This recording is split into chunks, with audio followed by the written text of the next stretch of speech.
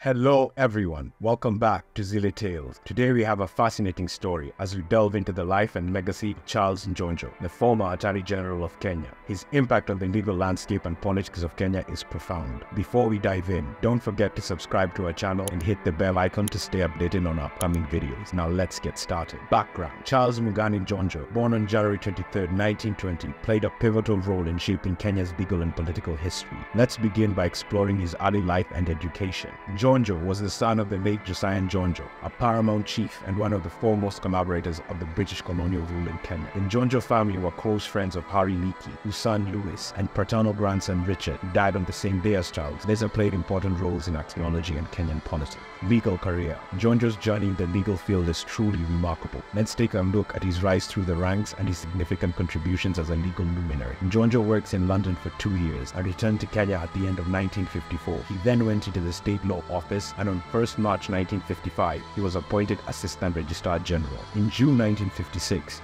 he was posted to Mombasa, where he worked as the Deputy Official Receiver in charge of bankruptcies and later Crown Counsel. He stayed there for 5 years, and his office is based at the legal mansion on Fort Jesus Road.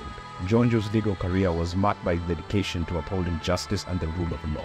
As a brilliant lawyer, he became known for his sharp legal mind and unwavering commitment to justice. Attorney General: in 1963, Kenya gained independence, and Charles Njonjo was appointed as the first African Attorney General. This marked a historical moment in Kenya's legal history. Let's explore the impact he had during his tenure. In 1976, during a period of tense relations between Kenya and Uganda, Njonjo took part in secret negotiations with Israel that proved instrumental in the success of the Israeli military's Operation Entebbe. The government of Kenya allowed the Israeli armed forces to use Nairobi Airport as a stopover base in the context of the military assault on Entebbe Airport that ended a week-long hostage crisis involving Israeli air passengers taken prisoner by a PLSP commando.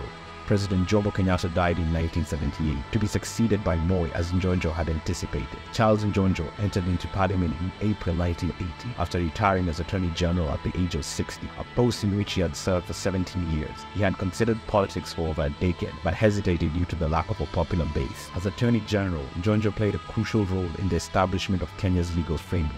His efforts were instrumental in shaping the nation's legal system during its formative years. Political influence: beyond his legal career, Njonjo was a key figure in Kenyan politics. Let's discuss how he navigated the complex political landscape and controversy that surrounded him. He was elected MP for Kikuyu unchallenged after the incumbent MP had resigned his seat the day before Njonjo announced his candidacy. In June 1980, he was selected for a newly created cabinet position by Daniel Arap Moi as Minister for Home and Constitutional Affairs during an unexpected cabinet reshuffle. After the attempted coup of 1982, Moi decided to purge his party and cabinet of figures he had established wanted him out of power. Chief among them would be Njonjo and powerful Internal Security Minister G.G. Kariuki. He was dragged through a judicial inquiry which concluded that he had abused office and had tried to take over power from Moi.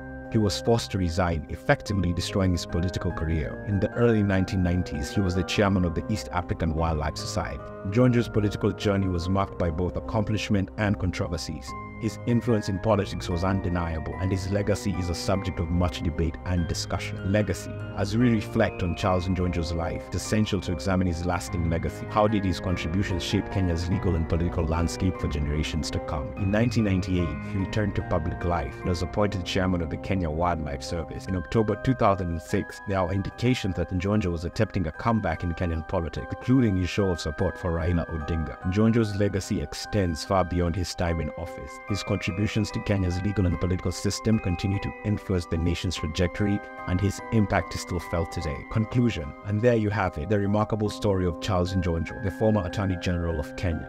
If you enjoyed this video, please give it a thumbs up, share it with your friends, and comment below with your thoughts. Don't forget to subscribe for more captivating stories. Thank you for joining us on Zile Tales. Until next time, stay curious, stay informed, see you in the next video.